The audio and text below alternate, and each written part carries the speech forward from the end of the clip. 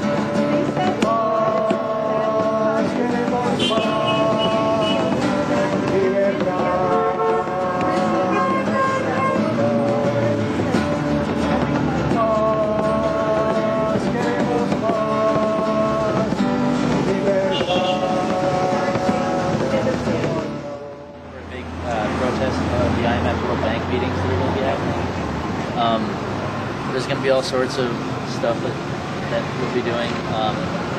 We're working with a group called Jubilee USA and also a group called the IMF Resistance Network. So one of them is expressly anti-authoritarian, anti-capitalist, and the other one, Jubilee USA, is mostly religious organizations, faith-based organizations who are interested in helping and also like global poverty. Yeah, so we're just going to be resisting the IMF and World Bank meetings. What's the focus of the protests are about? How the IMF, the Monetary Fund, imposes harsh restrictions on third world countries for their loans that they make? Sure. Yeah, we are of the position that they used to be called, well, there are conditions that the IMF places on loans called poverty reduction programs. That's the new term for them. And these programs are pretty draconian. Anytime the IMF gives a loan to a country, they impose conditions on that country, such as they're told to weaken labor laws, environmental laws, a lot of this kind of thing, so that their economy can be geared specifically toward paying the money back to the IMF. This happens a lot. Pakistan recently had to restructure their IMF loans to get more money because of the flooding and all that. So they're really a predatory organization in that sense, and they cause a lot of hardship and struggle in the world. So we just think they generally need to be opposed, and their meetings are just,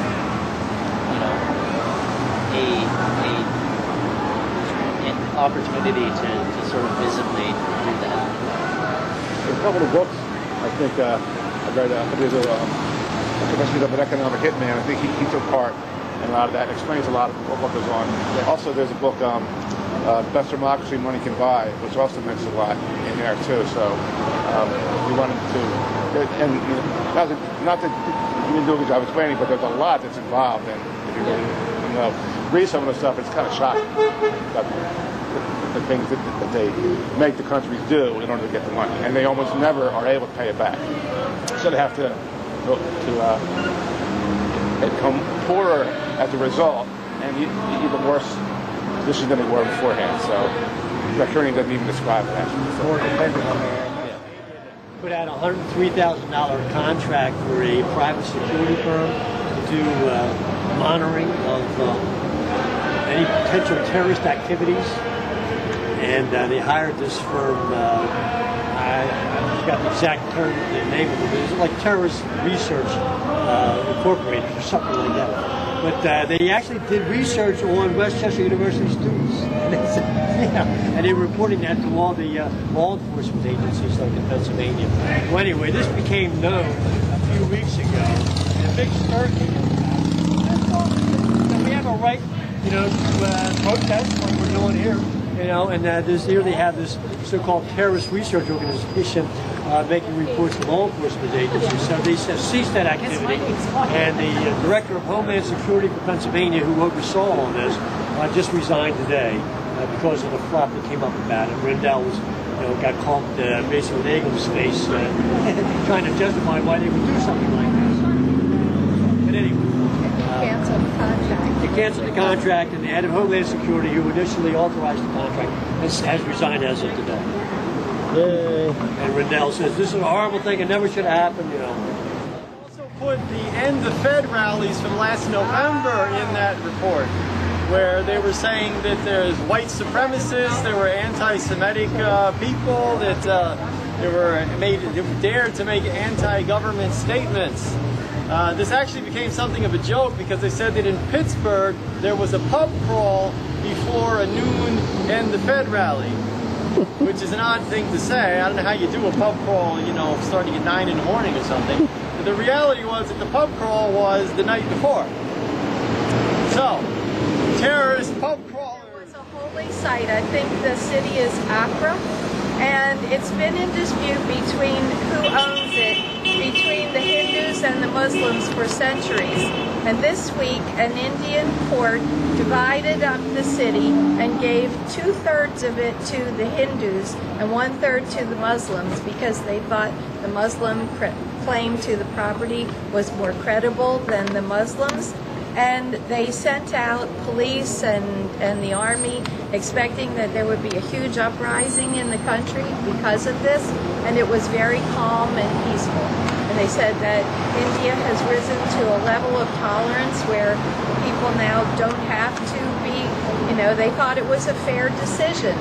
So it'll probably be appealed, but right now it's a good thing. If only we could do the same here in the United States. We're talking about building a mosque a few blocks away from supposedly Ground Zero. And the mosque they're talking about doing, actually, they're talking about making a multi-religious center. And that's what the Muslim leader is developing, this mosque is talking about doing. I mean, that to me it would be the solution to the problems we're seeing. Making a multi-religious center where you're going to have Muslims, Jews, and Christians come together. Doesn't that make sense? Wouldn't that be a tremendous statement to what happened there on 9/11? That we could build a religious place of worship that would afford that opportunity to people in the United States. But yet still you have people here, not to mention any names, who would be so dead against building any mosque close to ground 11. It just rises the whole level of religious intolerance in this country, which is exactly what this country was built to be against, to be a haven for religion. Silence for those still serving overseas around the world. Philly at the federal courthouse. And what I'd like to do is read here what I said over there.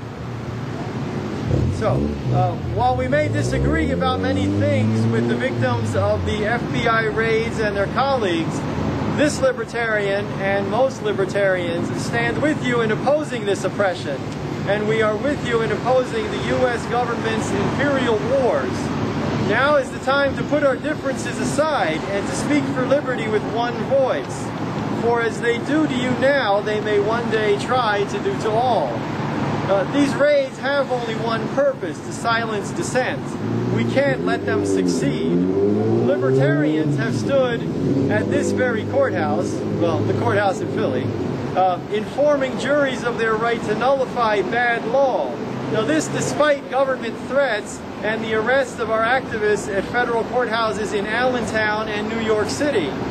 Likewise, the anti-war movement cannot allow itself to be intimidated by the FBI's thuggish tactics. We will continue organizing and holding rallies for peace. We will continue to call for the immediate withdrawal of the subpoenas, and we will continue to call for the return of all property stolen by the government during these raids.